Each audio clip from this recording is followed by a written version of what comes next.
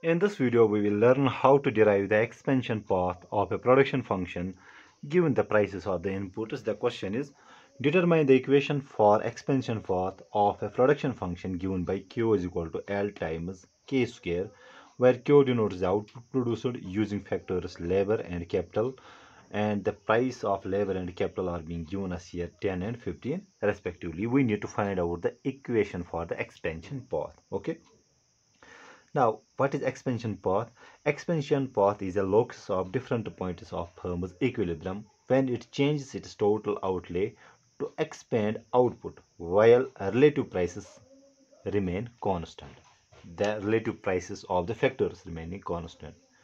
Okay, so first thing is it is a locus of different points of firm's equilibrium. Okay, first we need to know where is the equilibrium of the firm occurring. If we have labor on the horizontal axis, capital on the vertical axis.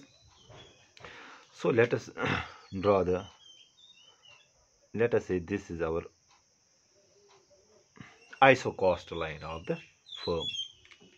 Okay, equilibrium occurs where the isocost line and the isocont are tangent to each other. Okay, when the slope of the isocont and the slope of isocost is equal, this is the point of equilibrium. Okay, now what happens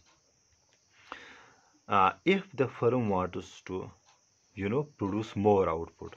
Let us say we have new isocost line, and correspondingly new equilibrium will occur where the isocost and isoconts are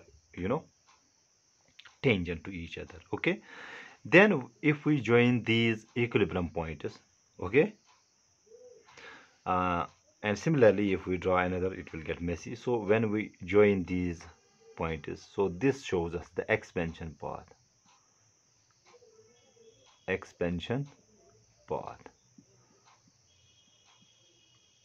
Okay, so what we are being given, we are being given production function is Q is equal to L times K square. Okay, K and L, price of capital is being given us is $10, price of labor is being given us is $15. Okay, we need to find out the equation for expansion path. So first we need to find out the equilibrium condition for the firm. Okay, equilibrium condition for firm requires that the marginal rate of technical substitution between labor and capital should be equal to the ratio of the input prices. That means price of labor upon price of capital. Okay, marginal rate of technical substitution is simply equal to the marginal product of labor upon marginal product of capital. It should be equal to the input prices, price of labor upon price of capital. Okay, this MRTS is actually, this MRTS denotes the slope of the isocont. Okay, so I can write, so this shows us, and let us show it with another color. This shows slope of isocont, and this input this ratio shows us the slope of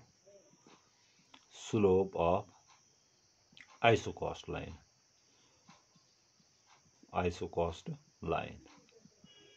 When the slope of isocont is equal to slope of isocont, that is a firm's equilibrium condition. Now the MPL is simply the partial derivative of production function with respect to labor, and MPK is partial derivative of production function with respect to capital, and it should be equal to the ratio of the prices PL upon PK. Okay, now the partial derivative of this production function with respect to labor, derivative of L is 1, so we are left with K square. So K square, that means del Q upon del L is equal to K square. Similarly, the partial derivative of this function with respect to capital, derivative of k square is 2k, so we get 2lk. So we get 2lk. It should be equal to the input prices. Price of labor is 15 and let me see it here.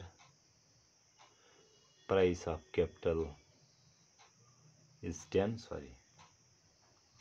Okay, it is clear. So 15 upon 10 we got here. Price of capital is 10.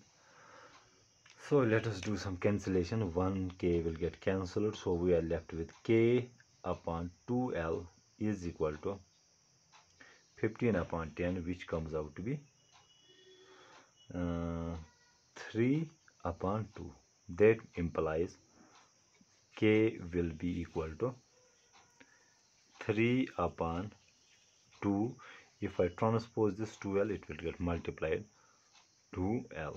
Okay, so 2 and 2 gets cancelled. That means k is equal to 3 times l. Okay, so this equation is actually our expansion path.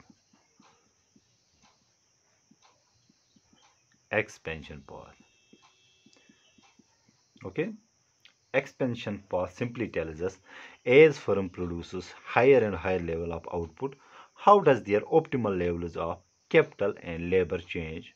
That is being shown by this expansion path. Or we can also say that expansion path shows us how factor proportions change when output changes, holding the relative factor prices constant. Okay, I hope I make myself clear in this video. Thank you.